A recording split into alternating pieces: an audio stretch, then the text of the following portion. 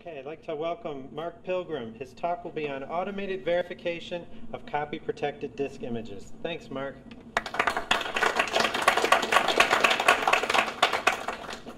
Hello. So we've heard a lot this week about emulation. We've heard some from Jason Scott. Why am I hear feedback. Is there feedback? Jason is fixing it. Am I? We're going to start. You've been voluntold. There you go. Okay. Start over. Again. Hello.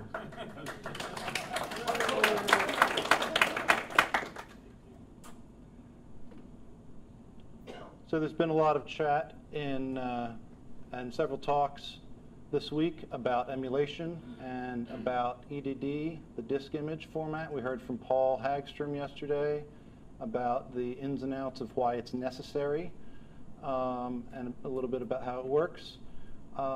We heard from Jason Scott about the emularity and just the massive amount of automation that becomes possible once you get the bits off of the physical objects and into digital files. And I and Paul and a few other people in this room and a few other people outside this room have been busy digitizing those physical objects, floppy disks, 5¼ inch floppy disks, Apple II programs, copy protected and not. And I have amassed about 3,000, which is not everything that was ever written for the Apple II, but is certainly enough to start looking for patterns and to start analyzing in an automated fashion. So one of the problems with the EDD ripping program, Paul mentioned it's called I'm Fed Up, is that there is no verification that the RIP process worked, and there's no verification that the disk was good to begin with. So you may have a perfect copy of a bad disk, or you may have an imperfect copy of a good disk. Drive heads get dirty very easily. Things get jiggled. Things get corrupted, etc. So we have this massive collection of digitized floppies, and we have no idea what the state of them is. So I want to start the presentation with a joke because I'm told that that lightens up the crowd, and no one has laughed yet, so kind of a rough crowd right after lunch. So a tale of two sisters. They're two twin sisters, and they grow up. One grows up to be a mathematician, the other grows up to be an engineer. And on their 21st birthday, their father, in typical dad fashion, throws them a surprise birthday party, and also in typical dad fashion, has a little surprise and says, you both have birthday cakes in the other room, but there's a catch. There's always a catch. Dads always have a catch. In the first minute, you can only go halfway to your cake, and in the next minute, you can only go halfway again. And in the third minute, and the mathematician sister at this point just throws up her hands and says, I will never reach it. And the engineering sister says, licks her lips and says, no, but I can get close enough. And now we get to talk about copy protection. There is no way, the title of this talk is a lie, automated verification of copy protected disk images. Automated or not, there is no, that's an oxymoron. It's a semantic impossibility. Copy protection, to say that a disk is good, like how would you say, oh, I have a copy of the DOS 3.3 System Master that came with my Apple II. How do I know if it's good? Well, I'm going to load up a third-party utility, and I'm going to read through the whole disk and maybe copy to another disk or not, but like copy A, like a very simple, and it's going to read the whole disk, and it's going to tell me, if all the sectors are there, if all the data is there, right? Copy protection's entire purpose is to prevent that from happening, is to prevent third-party utilities from reading the disk and therefore verifying the disk. It is, as is said in modern times, it is defective by design. And more specifically, there are particular copy protection schemes that rely on bad sectors. Martin. But also back in the day. Recently. Yeah, and recently, but also back in the day. I mean, literally, some Davidson disks, the protection is that there is one sector which has a different data checksum. They know what it is, but it's not the standard data checksum. All the nibbles in the data field should XOR to 0, and in their case, it doesn't. And they know that, but I don't. And then they have a runtime check to make sure that the sector is bad, that it's unreadable through standard methods. So literally, there's a bad sector on the disk on purpose. So in the general case, it is impossible to say whether a copy-protected disk, which has had its structure altered on purpose from the standard structure, is good. But maybe we can get close enough. And now we get to talk about normal. This is what a disk normally, how it's laid out. Very briefly, for those who don't know, these are nibbles. If you've ever thought about, like, oh, well, there's, you know, a certain number of sectors on a track and a certain number of tracks on a disk, and I read, you know, this sector of this file, and it goes into this part in memory, okay? The bytes that end up in memory are not stored directly on the disk. For reasons I won't go into, it goes into hardware limitations that date back to the 70s. So there's an intermediate format on the disk, and this is the basis of essentially all copy protection. So every time you write to a disk from either DOS 3.3 or ProDOS or Pascal or anything, then there's a translation process that takes the bytes in memory and puts them on the disk. And then there's the reverse process that takes them back when you read from the disk. Okay, so this is what it looks like on DOS 3.3 System Master, on an unprotected floppy, on a standard, all your data disks and so on that you had. Every sector is split into an address field and a data field. The address field has metadata. The data field has the actual bytes, 256 bytes worth of data, but again, encoded into a disk-friendly form. Each of those has a prologue and an epilogue so that you can go find it on the disk, and each of the fields has a checksum within it. Different algorithms for the address and data, but verifying that the field data is good. Okay, so the first thing that copy protectors did to make their disks uncopyable with copy A, which comes with every Apple II after DOS 3.3 was released, because it was on DOS 3.3 System Master. So you get a computer, and you get the means to copy disks with every computer. And then developers come along and say, well, I don't want people to do that. So you have to defeat copy A, at least. And the easiest way to do that was to start twiddling with these parameters. Twiddle with the epilogue, twiddle with the prologue. That took a little bit more effort, but still change this structure somehow. And then copy A tries to go look for a sector and it can't find it, or it reads the whole sector and then it tries to verify the checksum and it doesn't match. So just whoop, done. Okay, so you've copy protected because a certain copy program can't copy it. Okay, so then the bit copiers come, and then it's this back and forth cat and mouse game for forever. And the protectors wanted to spend as little time as possible defeating whatever the mice wanted to go and play with. And so there was this escalation, this ongoing escalation. Guess what? The cat and mouse are both dead. There's no cat. There's no mouse. It's just all of us against Father Time.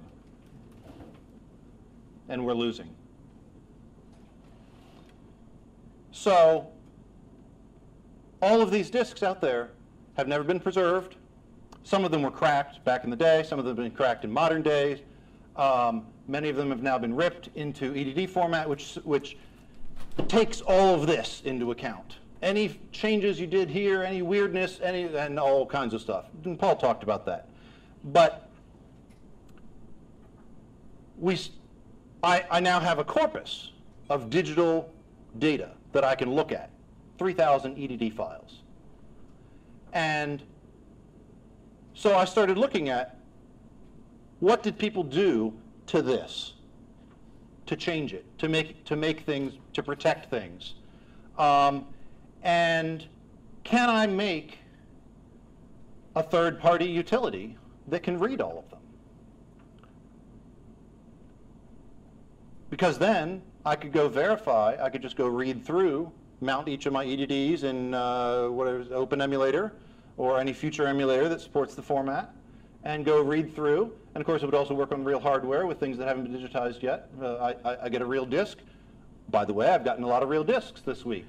Yeah. In case you hadn't noticed, the ripping station upstairs, John Brooks and I have been busily ripping protected and unprotected disks.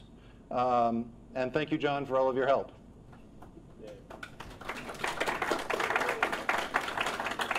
So far, we've uploaded 400 unprotected disk images to Asimov in the Internet Archive, and we're not done yet. You can clap again. That was cool. Those were all the disks that didn't mess with this. The ones that do take longer. So that's what I'm going for. I want to verify these EDDs, these disk images. I want to make sure that we got it, that we got the disk. We have the data. The digitization process worked. That's what I want to know, and I don't know it. I can boot each of the EDDs in an emulator and then, see the title screen, but like if track 1C sector 7 is bad and that's only in one file that only shows up on level 6, I'm not going to play through to level 6 on every single disk and make sure that I hit all the code paths that hit all the sectors. I want a third-party utility that can verify this. And copy protection stands in the way of that. So, what did people do to these epilogues and prologues? For that, we get to go down to the bits. Remember, D5 was the first value in that three-value sequence of both the address prologue and the data prologue. Well, a lot of disks wanted one routine that could read like data disks, user-supplied data disks, or disk 2, side B, but they also wanted some of their master disk to be protected.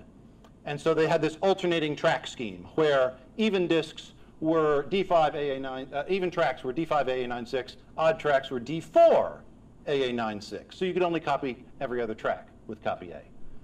And then it got more and more complicated. And the reason that works is because if you look at D5 and D4 in binary, they're very similar, right? But just the least significant bit 0, is different. And so if you shift each value one bit to the right, you end up with the same value. So how that translates into code, this is the part of the address prologue matching code in DOS 3.3. This is taken from system master disk. And so it goes and finds D5, it finds AA, it finds 9.6, and then it goes on and parses. Okay.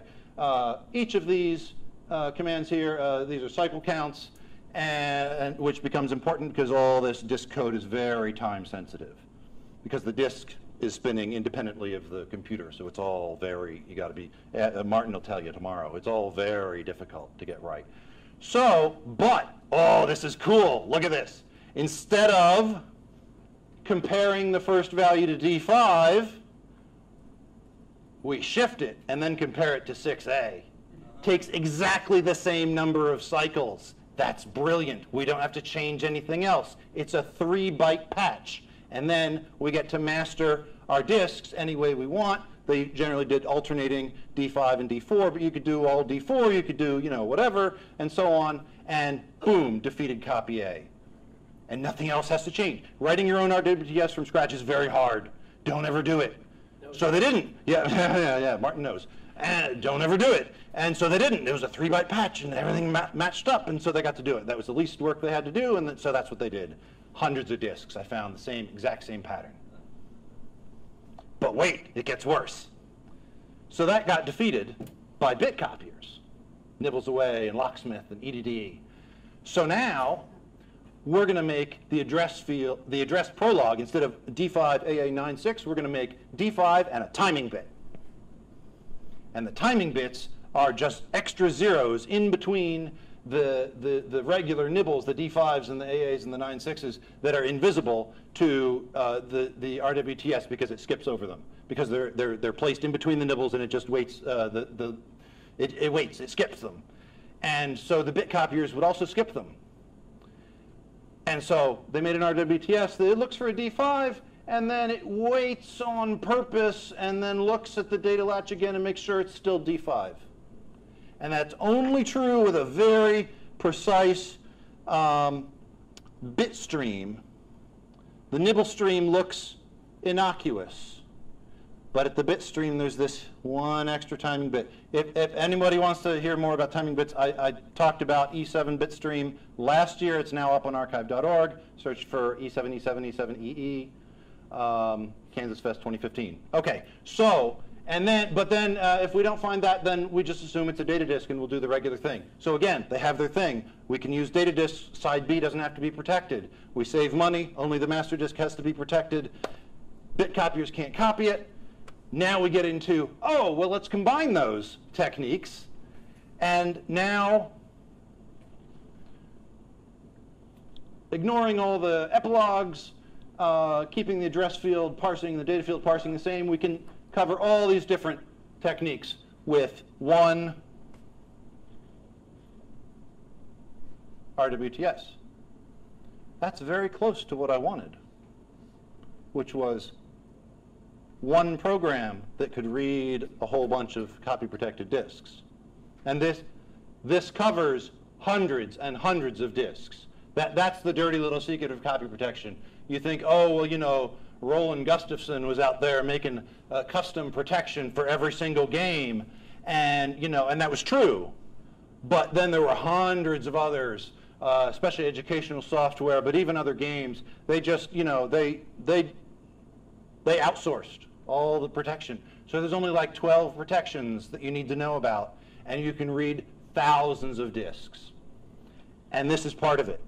This code came from an iterative process that I did over those 3,000, the corpus of real disks. And it reads them, a lot of them. Any combination of these.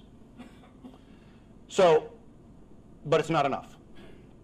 It's not enough, and here's why it's not enough. This is from, what is this from? Master Type. It's track 11 sector F, so it's part of the disk catalog on track 11. And that's what it's supposed to look like. When you read that sector from disk and take the nibbles and put them into bytes in memory, that's what it's supposed to look like. And this is what it actually looked like with the universal RWTS code. Why? Because there's more. It's not offset. No. Good guess, but no. It's the nibble translate table. Remember I said there was a translation process to go from memory to disk and disk to memory. They altered the standard translate table. And at that point I realized the only way to read a disk is the code on the disk itself. And now we get to talk about boot tracing.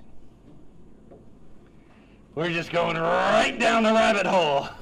I swear to God, it's going to get even better. So boot tracing is just what it sounds like.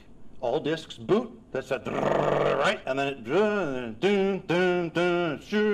and off and so on, okay? So we have to treat that as hostile code, as untrusted code, potentially malicious code. That's the we don't want to like we don't want to boot the whole disk. We just want the disk to boot just enough that, because the first thing every disk does is load the routines that can read the rest of the disk. That's what DOS 3.3 System Master does. That's what every disk does. It has to do it some way or the other. And there weren't that many ways to do it. And very few people wrote their own, which works to our advantage when we want to automate things. So,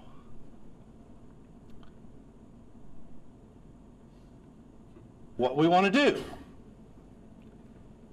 is let the disk boot just far enough that we can get the disk reading code in memory and then use that code to read the rest of the disk. Ha ha ha! And then you can read everything because every disk has to read itself.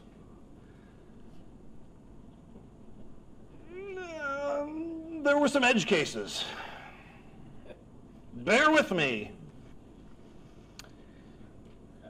It turns out this did open up a whole new realm of disks. Out of the 3,000, being able to boot trace and capture the disk's own reading routines, RWTS, was very useful, but not enough. Because some disks can't actually read themselves, at least not all of them, not all of themselves. Some disks have intentionally unformatted tracks. Some disks have entire tracks that are devoted to a specially crafted bit stream that is then checked later at runtime. So like there's no sectors. It's just and it goes and looks at that. So like if I tried to read that as 16 sectors on the track, I'd be like, nope, disk is bad. I tried. I got as far as nothing, and then that's nothing. So I have to be able to detect that and skip over it. So I have to be able to say, well, tracks 12 through 22 were unformatted, but the disk itself is fine other than that. I have to be able to say, well, this is a Sunburst disk by Sunburst Communications, and they wrote their own RWTS in 1982 and used it for several years on a lot of titles. And one of the fun things they did is track 11 only has 15 sectors. Just because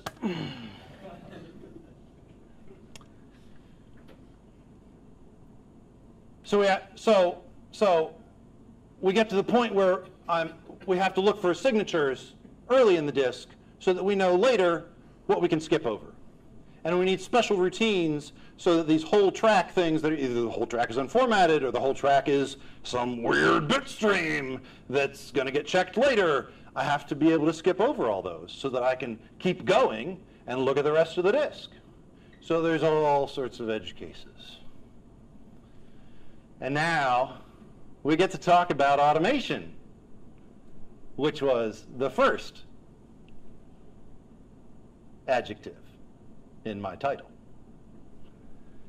And it turns out that if you analyze 3,000 disks via EDD images and an EDD supporting emulator, you can find out all kinds of fun stuff. And it turns out that you really can boot trace automatically, enough to capture a whole lot of disks. And it turns out there's a whole lot of other disks where you don't have to do that. So you can start saying, well, I'd like to boot trace, but if that doesn't work out, I'd still like to use this other universal RWTS thing. So it turns out that I wrote a tool to do it. And it's called Passport, and it's available today. It's open source.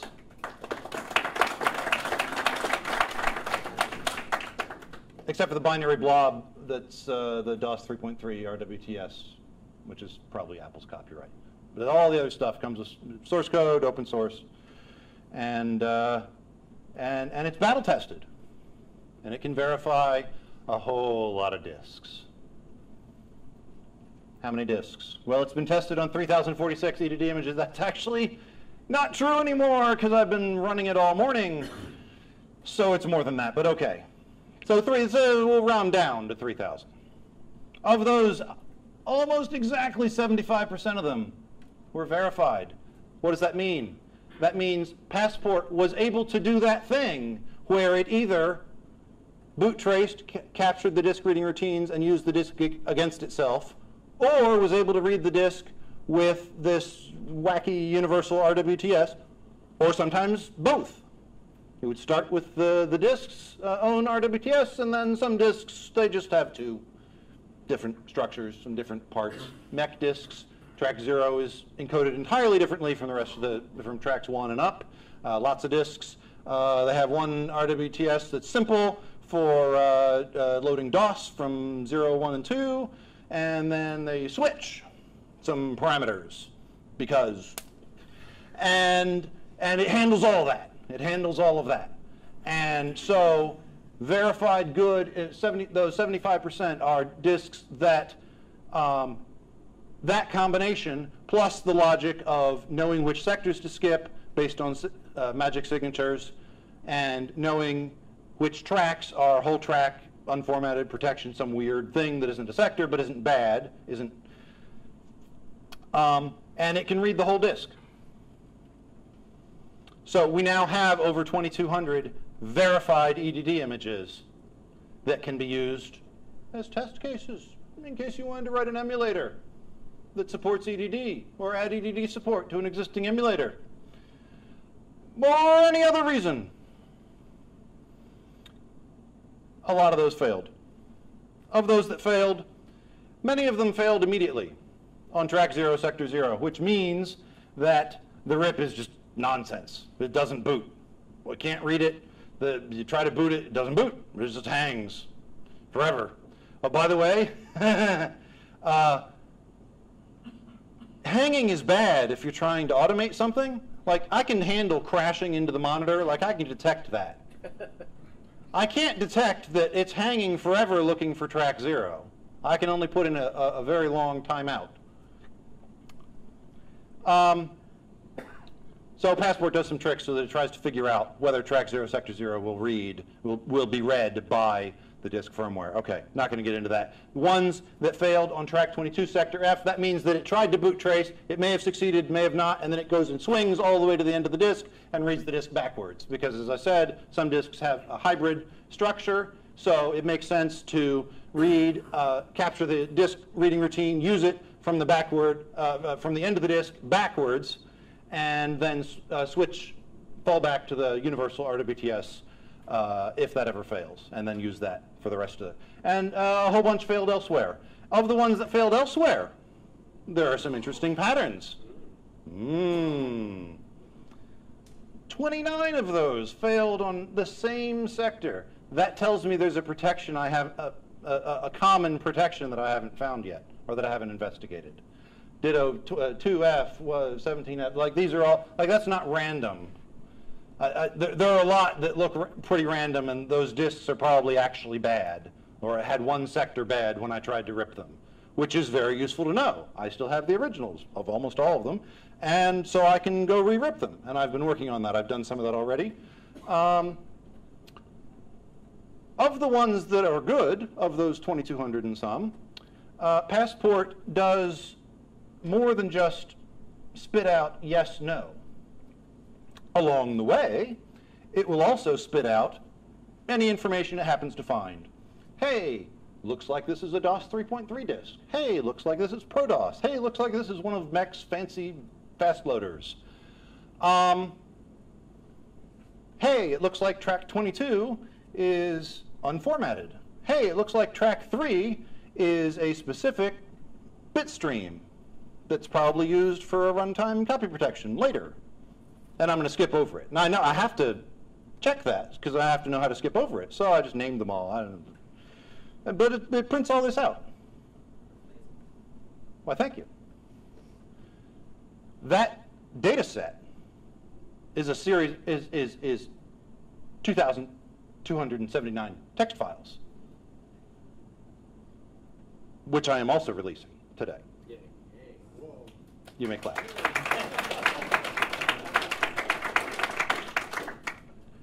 So now anyone who wants to do analysis on this corpus of known good disk images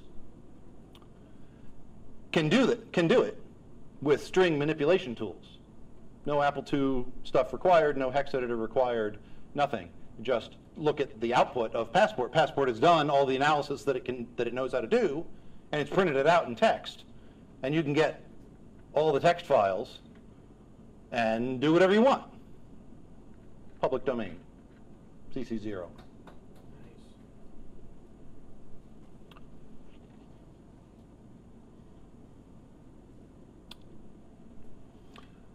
Guess what all these have in common? No, actually guess. E7? E7, I was going to say the previously unreleased. previously unreleased, incorrect. Previously thought Previously incrackable. thought incrackable. That's interesting, but incorrect. But you're very close. Martin got it in one. All of these use the E7-bit stream, which was the subject of my talk last year. The E7-bit stream is, as I said, a sequence of nibbles plus timing bits in between them. There's a runtime check that intentionally desynchronizes. It intentionally wastes a little bit of time and misses a couple of bits, which is usually a fatal. But in this case, the stream is specially crafted so that while it's desynchronized, it can read valid data. And even the best bit copier could not handle that because it didn't get all the timing bits, and even if it got some of the timing bits, that wasn't enough. It had to get all of them. This one has to be 1 timing bit, this one has to be 2 timing bits, this one has to be 0 timing. Nobody got it right. It's physically impossible on a 1 megahertz machine to distinguish between 0 and 1 and 2 timing bits. I'm sure that John could do it on a 2GS. But this was a very popular, obviously, used by many companies. Some of these are very high-profile games, or were at the time. Others, educational software that no one has ever heard of. But they all shared the E7-bit stream as their primary protection.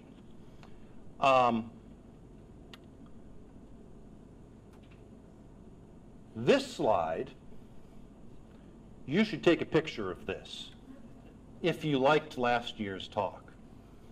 Because this is the E7 Reloaded stream that Peter Ferry, aka Cucumba, published since my talk last year. What it does is it fools the E7 protection check code that everybody used into resynchronizing the desynchronized bit stream and then presenting the magic set of values that the code was expecting. This is sector copyable. You just figured it out. We can make this translated into bytes on disk. The E7 bit stream was actually part of sector data. It was never read as sector data. It was read as the thing, but it's a sector. It's part of a sector. We can change 12 bytes of that sector, and we get the E7 Reloaded stream, and we don't have to make any other changes to any of these programs or the hundreds of others that relied on the E7 bit stream. We don't have to find the protection check. We don't have to decrypt the self-decrypting code. We don't have to trace the boot. All we have to do is find the E7 bit stream and change it. And that leads me to my next point. Passport doesn't just verify disks. Among other things, it will patch the E7 bit stream if it finds it. If it finds a modified RWTS on track 0, which it used earlier in the boot tracing to read the disk, as it writes out a disk, oh, did I mention it can write out a disk? It can copy. Back in the day, this was called demuffining just because of reasons. And there were, tools like advanced demuffin that you give it an RWTS file and then it would use that and whatever. This is essentially auto demuffin. And auto patching. So it will fix the RWTS. If it was expecting something non-standard, guess what? It wrote out a standard copy. So now we need to change the RWTS code back to expect D5AA96 and so on. If it found an E7-bit stream, it fixed it. Okay, we're done. There's a bunch of others. As I said, there's about 12 very common protections that it can handle, and in combination and so on. At this point, I want to switch to the other box.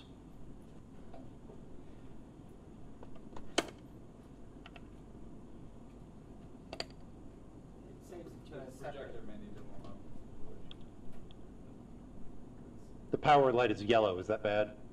Hit the power and it'll wake up. There you go. It saves it to a separate disk, correct? Yes. Not alter the original. Do not ever alter an original disk. They are not making any more of them. Okay. It makes copies. Do not alter. It's fully compatible with CFFA, floppy emu, and so on, modern SD floppy. Like if you want to make a .dsk image on the CFFA, oh good, okay. So yes, so in fact, let's do that. New Kfest. And let's mount that in slot 5. Okay. This is Passport. This disk was given to me by, I don't remember whom. Was it you? I don't remember. Thank you, whoever you gave.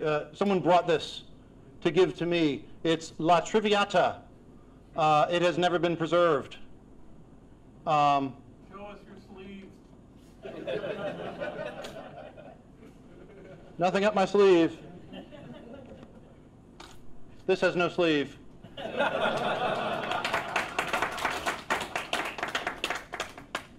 I will press C. Okay, this is unplugged somehow. How is that possible? Oh, hey, look.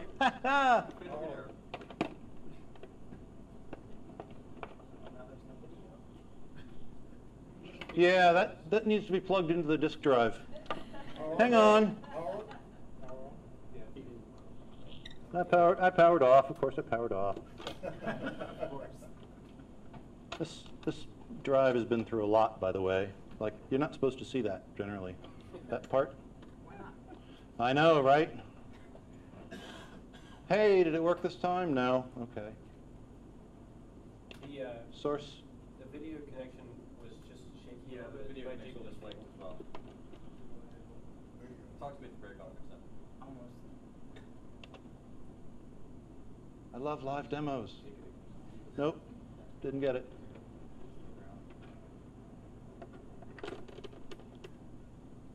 There it is. All right. La Triviata. Oh, that sounds better. Stop touching it now.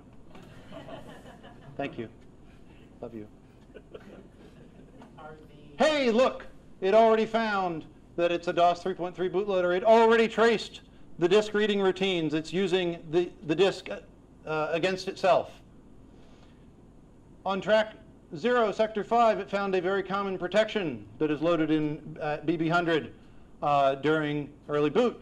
That means that track 0, sector A might be unreadable. It has already logged all of this. It is now copying the disk, using its own disk reading routines and writing it out to in a standard format to a .dsk, which is managed by, oh, is it done? No. To a .dsk, which is actually managed by the CFFA 3000. That's okay. See? It also made, so yes, so as expected, sector A was unreadable, ignoring, not a problem. It also made a whole bunch of patches so that the new copy can read itself. Are those slot and drive assignments hard-coded into the The source needs to be slot 6, drive 1. The target can be anything. So you Could be slot 6, drive 2. You can change Could the be. target. You can change the target. Okay. It auto-finds. You can just cycle through them, Okay. whatever. Like, I think, yeah, if I just say S here, it'll go to 2, and then slot 6, drive 2, and then it'll wrap around to slot 5, drive 1, because that's all I have on this machine, and it knows that.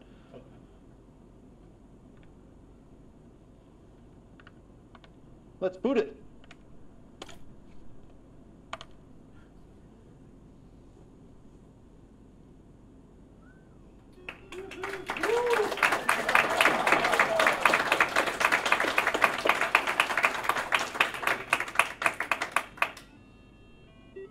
Now, that disk is copyable, or you have to use the same method? It is now.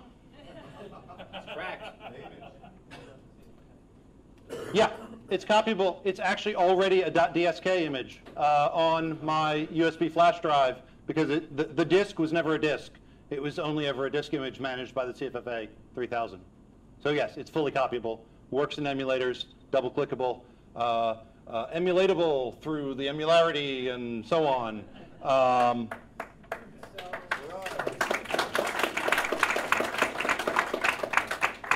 Question, John? So, when will Passport be able to add a crack? Yeah, how about That is what we call a project non-goal. When you crack Passport, then you can Yes. So if I understand what you've done here correctly, Passport boot code traces pretty much any disk to be able to use its own ability to read itself and analyze it once it does read itself so that it can make the correct patches to modify its reading routines to run unprotected? Correct. And that's exactly what you just saw. That's phenomenal. How do you, has there ever been a utility that's done anything remotely like this? John wrote one. There was automated, mine was manual. It wasn't this good. Otherwise, no. Not to my knowledge. And does it use pre-built knowledge of different kinds of protection schemes, or is it? Yes. General? It does. Yes. will it be modified as Yes. we learn more protection schemes? Yes. Remember all those suspiciously high clustering of failures around particular tracks and sectors? Those are all avenues for further exploration. Yes. Yes, in the front. So it's available for download and everything, but have you cracked Ancient Legends yet? Just because, damn it, it needs to be copied? I really wanted to say yes, but I ran out of time last night. I did make an E2D image of it, though. Yeah. Thank you, Michael, for your copy of the physical media. Yes, Javier. Aren't you afraid that software companies get a hold of these and, play the cat and mouse game again? Apparently, they already have. Charles. Is it worth noting that this works on what looks to be an unmodified Apple IIe? There's no extra zip chip or acceleration required. There's no. Yes, no so special hardware. Your drive is modified, but that's only because you've taken. It's not modified. It's just naked. Yeah, it hasn't been. It's just topless. Yeah, it hasn't been. No. There's no clipping of the wires or anything to disable certain motors. No, and so it works on any Apple II back to the 2 Plus, which is. I can take this home and crack my discs. You can download it yourself. You understand? You can't have my machine. But yes, you can take Passport. You can download Passport and transfer it to your own Apple II and crack your own discs, or at least try. Amazingly awesome. Will it run in an emulator? I'm glad you asked. So, I said I ran this against 3,000 EDD images. This is how I did that. With a very, very, very poorly written AppleScript. That's better. No, really, this is a crime against computer science. I'm really sorry. AppleScript is not my first language. But basically it goes and it launches Open Emulator, which has absolutely no AppleScript dictionary, if you know what that means. It basically sends it keystrokes to mount the EDD. It actually uses Paul Hagstrom's defed script in the background to convert the EDD to a .fdi, which is actually what Open Emulator will mount. And then it creates a new .dsk image and mounts that, and then launches the hard drive, which has a copy of the latest version of Passport on it, presses P and return to run Passport, presses C to crack, and then continuously waits, press, wait until screen contains verified disk. That means we're at the Passport main menu. And then press C and wait 0.1 seconds. And then wait until the screen contains the magic phrase, press any key to continue, which means that Passport has completed successfully or failed successfully, or we've crashed, which means that there's an asterisk somewhere on the screen, which is a very strange design restriction that none of my its log output or error messages could contain an asterisk, because this is the primary use of Passport, is this script. It has used Passport more than all of us will ever use it put together. And then it presses Q to quit, and then Command D to not save the Open Emulator session, and then it logs to a .txt file. And then, if there was a fatal error, it moves it to the fail folder and moves the log file to the fail folder, and if it crashed, it moves it to the crash folder, and otherwise it moves it to the pass folder. And names it, has temporary names, and it names it the same as the EDD. So you have, la triviata.edd.dsk and .txt, and so that's what I uploaded when I said that the Passport dataset is available. It's not just the verification dataset. It's the auto-cracking dataset, and it includes all of the EDDs that passed, the resulting .dsk, and the log to show you what it found, what it changed, and whether it thinks the crack might actually work.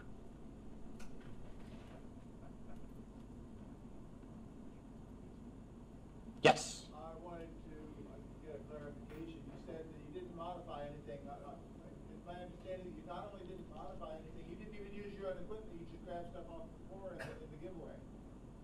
To put your stuff together to do that. When you were working this weekend, or this week. That disc is it's not actually from the giveaway. Somebody brought it specifically for me, but Hardware, no, that's my rig. I brought it from home. Oh, okay. But yeah, it could be anything. It's just any Apple II will work. It's been tested on a 2GS, works on a 2GS. There's some technical reasons why that was a little hard, but never mind. Works on an Apple II Plus, which is what Open Emulator emulates. Yet no more questions, because I want to finish the last two slides, because there's still more reveals. Also today, I am releasing 42 previously unreleased programs with that were all auto-cracked by Passport.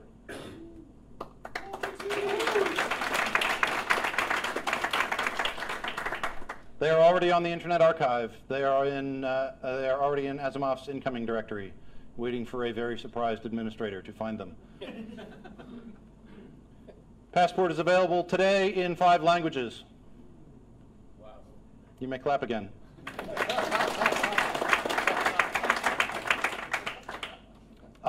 Thank you to Antoine Vignal for the French translation, Marco Verpelli for the Italian translation, Jorma Honkanen for the Finnish translation, and Peter Ferry, aka Cucumba, and several of his co-conspirators who wish to remain anonymous for a Spanish translation. Now you may ask more questions. The demonstration that you just did, and the probably primary for does not require an EDD at all. It requires the original floppy, yes? Correct. If you run it on real hardware, all you need is a floppy drive. Well, two floppy drives, but one of them could be a virtual floppy drive.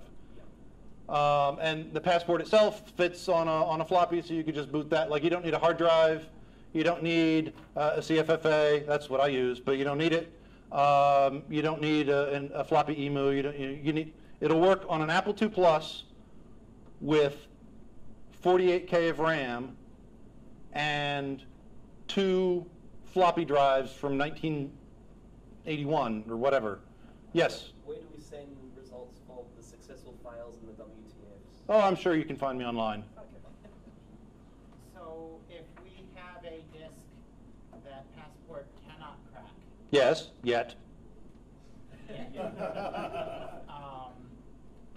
we maybe make an EDD file and send it to 4AM? That would be fine. If you have the equipment to make EDDs, you should make them anyway, so that we have the original. But this is primarily for people who don't.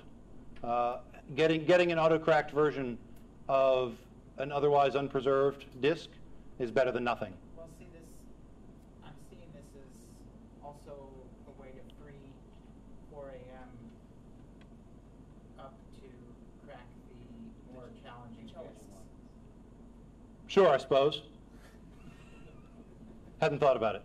Yes, Dagan. So if I'm understanding correctly, the easiest way to kind of continue to defeat this would be to switch out the I/O routines after the bootloader, right? Either at runtime or some further point along. Is that Yes. Yeah, because it will only trace to get the things that are actually, the code that's actually on track 0. If, like, after DOS loads, it goes and changes. And again, that was common back in the day because that was part of that cat and mouse game. That was one of the escalations. But again, there weren't that many variations of that, and Passport handles all the ones that I've found in that corpus of 3,000. Yes, Chris? Are you uploading the EDD files as well? Yes. Okay, great. Just wondering, this only works with 5 1/4 inch discs, I assume? Yes. So we have a stack of discs of potentially unknown archive stacks. Yes. We determined that maybe there's a few in there that have not been archived in EDD format or any other formats. What's the proper workflow? Would it be to capture EDD first? What I do, and what I've been doing, and what John has been doing upstairs, is use a program called Fast SDK. It's a very fast disk ripper for unprotected floppies, and can read and write a floppy, a 5 1/4 inch floppy, in 13 seconds. If that fails, I load it into Passport and see if it can auto-crack it. If not, I boot it and see if it actually works. So at that point, you have not captured an EDD, though? Correct. Okay. So you And if it's interesting and Passport cannot crack it, the next thing I do is EDD it so that I can look at it later. Is there like a historical archival reason to capture an EDD anyway? Yes. We have the unmodified. Yes. Because because Passport is modifying almost all of them. Some of them don't actually require any patches. That one did. It required like 8 or 9. So let's say you have a disk that has mold growth, and you've cleaned it. And Oh, you're screwed. Well, no. You're assuming that you may not get more than a handful of reads off of that disk. What's your best plan of attack? Is it to hit EDD first? No. No. Okay. No. Just because it's so unlikely. If you know that the disk is weak, it's very unlikely that you're going to get a single good read out of it. Like that. I mean, you could take a bunch of EDD reads and then try to splice them and so on, whatever. But like, there's no automated tools for that yet. But yeah, I would try to auto crack it, and if that fails, maybe fall back to some other classic cracking tools that can do bits and pieces. Passport is all in one. Yes. Question. One more. Then we're out of time. Where do we download this I will put up the URL. Sorry, I couldn't put it in the slides. Any other questions? Last one. If this will work on our originals, do you still want us to bring you our originals if you don't have EDDs of them? Yes. Okay. Just because I want the most fidelity, the most faithful format That's what I thought. I wanted to as possible going forward. But again, this is good for not only verifying EDDs, but good for verifying original disks, good for auto-cracking your own stash of disks, and does not require any special hardware, which EDD ripping does. Oh my God, okay, do I have time for one more? One more. And You got it in right the way into the to do wire. an EDD is that the quarter tracks, reading 23. Yes, yes. There's a FAQ up online about EDD ripping parameters and so forth on I'm Fed Up. It's linked from I'm Fed Up's Okay. homepage. Thank you. Yes. All right. Thank you very much.